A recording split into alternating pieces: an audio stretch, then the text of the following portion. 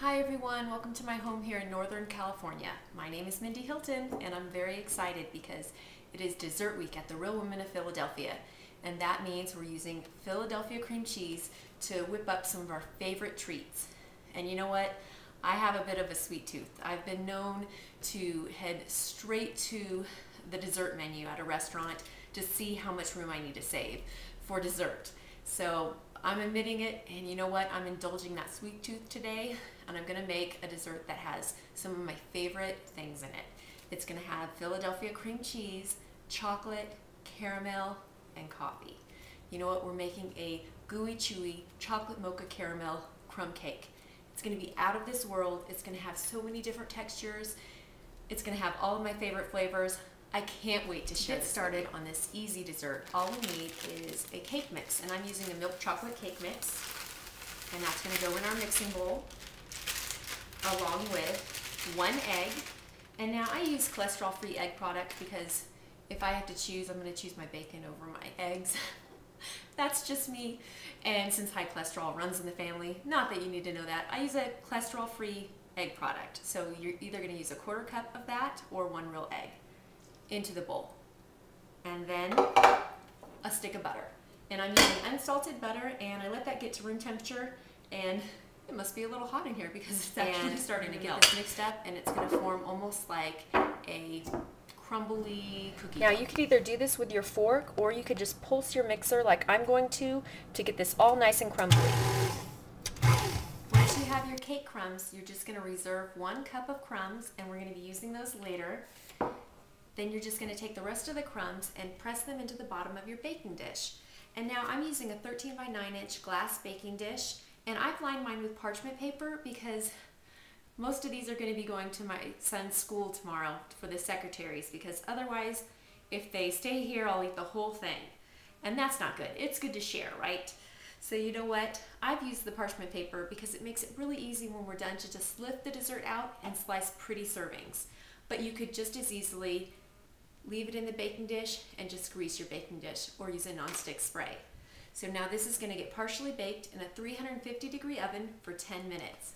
Into the center of the oven with you, sweet thing. While our crumbs are baking, we're going to make our cream cheese layer that's going to be in this dessert, because it has all these different layers. And without hopefully spilling any more egg, I'm going to put 1 egg into my mixing bowl along with 1/3 of a cup of white sugar, 1 tablespoon of instant coffee, and you can use decaf or regular, and then our container or our package of Philadelphia cream cheese.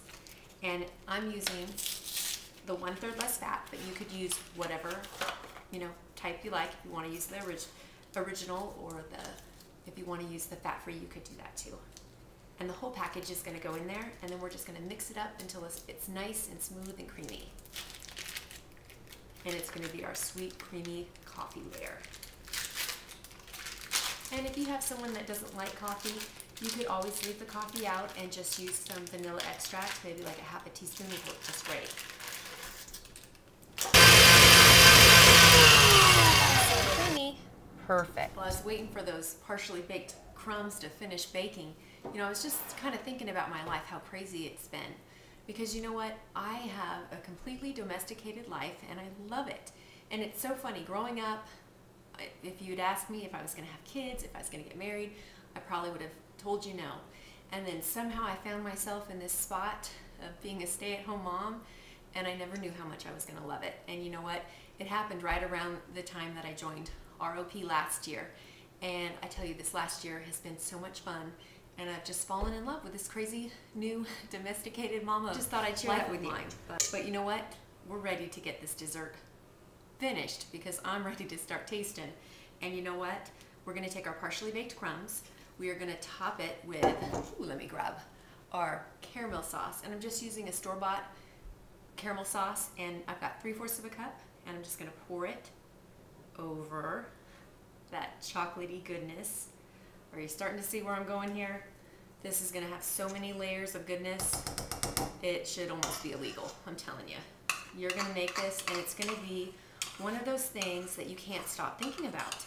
That It's going to linger in your mind. It's so good, and you're going to dream about having it again and again and again. So there we go. At least if you like chocolate caramel and a little coffee and cream cheese. My goodness.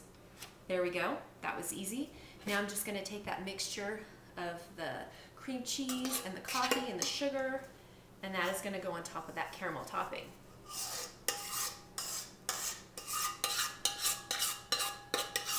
I don't want to waste any of that. And I already tasted that, and it's good. There we go. And now I'm just going to spread that out. And I love the colors of this too, because it's got chocolate, the dark chocolate color on the bottom, and then it gets a little bit lighter with the caramel, and then even lighter with this coffee layer. It's going to be beautiful. And now for our fourth layer, our crumbs that we reserved.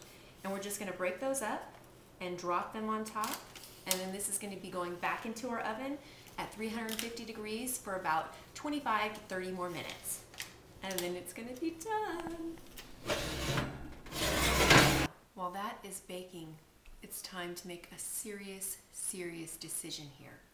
Yes, you're going to have to decide if you want to have that dessert hot or if you want to have it cold. Big decisions. If it's hot, it's going to be more like a cobbler, and it's going to be warm and really gooey, and it's going to be so good.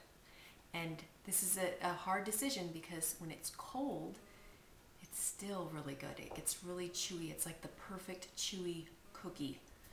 So you're going to have to make some decisions. Either way, I love it because it's one of those desserts that I can serve warm, and if you wanted to top it with some ice cream, you could.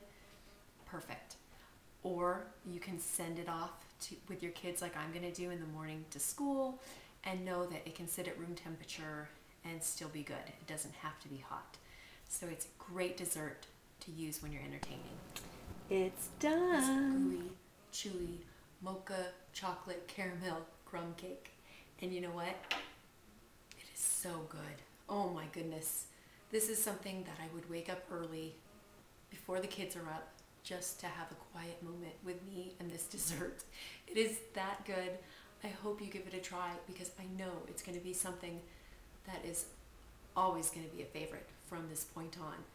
And you know what?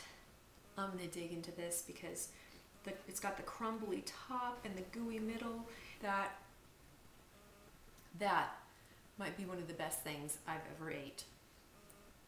You know what? It's been a sweet week. Until next time. Bye.